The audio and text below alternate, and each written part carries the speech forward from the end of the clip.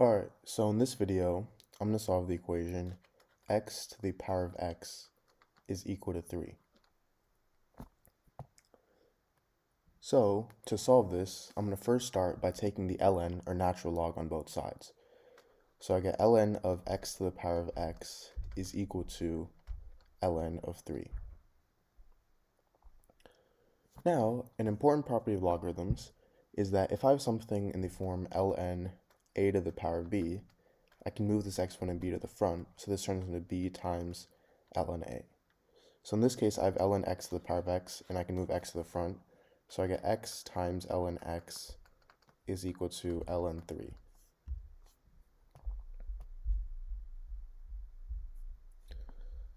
Now, I'm going to use an important formula called the W-Lambert formula. And it states that if I take the W of something in the form a times e to the power of a, then this is equal to a. So this is the W-Lambert formula.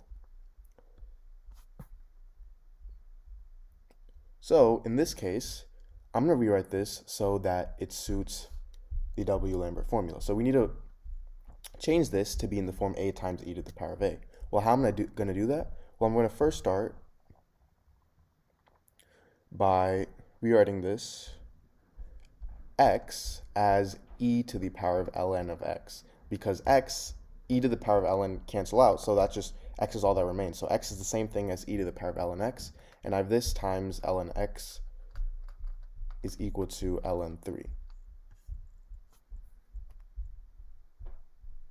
So now notice how this is in the form a times e to the power of a. A in this case being ln x, so it's the form ln x times e to the power of ln x is equal to ln 3. So now if I take the W-Lambert function on both sides, I get w of ln x times e to the power of ln x is equal to ln 3, and this is just equal to a. So, and sorry, I have to take the w on both sides, so I get w of ln 3, and then now I'm left with ln of x is equal to w of ln 3. Now I want to get rid of this ln, so I'm just going to take e to the power of both sides. E to the power of ln is, these two cancel out, so I get x is equal to e to the power of w of ln of 3. So this is my answer to this equation. Now if you haven't already, please make sure to subscribe, leave a like, and check out other videos that are similar to these on my channel. Thank you.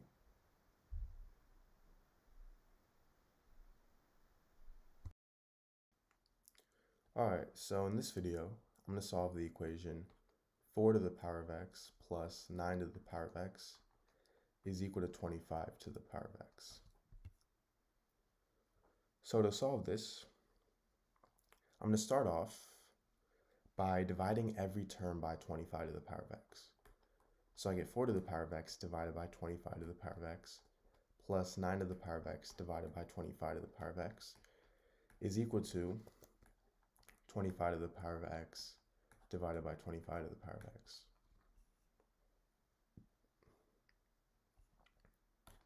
Now the 25 and 25 cancel out for 1, so now I have 4 to the power of x over 25 to the power of x plus 9 to the power of x over 25 to the power of x is equal to 1.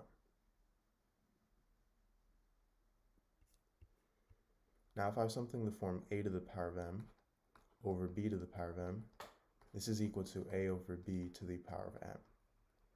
So 4 to the power of x over 25 to the power of x turns into 4 over 25 to the power of x. And 9 to the power of x over 25 to the power of x turns into 9 over 25 to the power of x.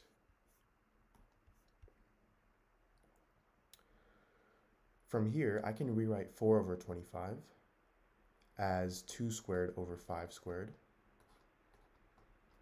And I can rewrite 9 over 25 as 3 squared over 5 squared.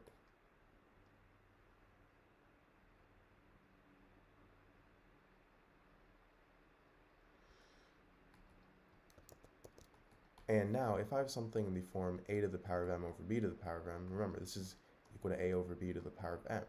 So 2 squared over 5 squared turns into 2 over 5 squared. And the same thing with 3 squared over 5 squared. So I get 3 over 5 squared.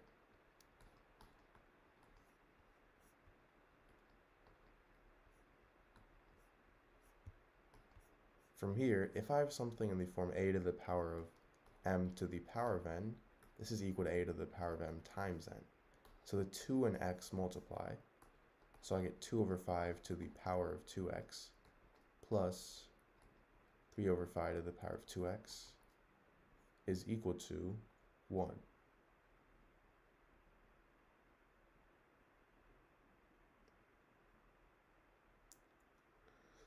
And this means that 2x is equal to 1. So now if I divide both sides by 2, I get x is equal to 1/2. So this is my solution. Please make sure to subscribe, leave a like, and share this video. Bye.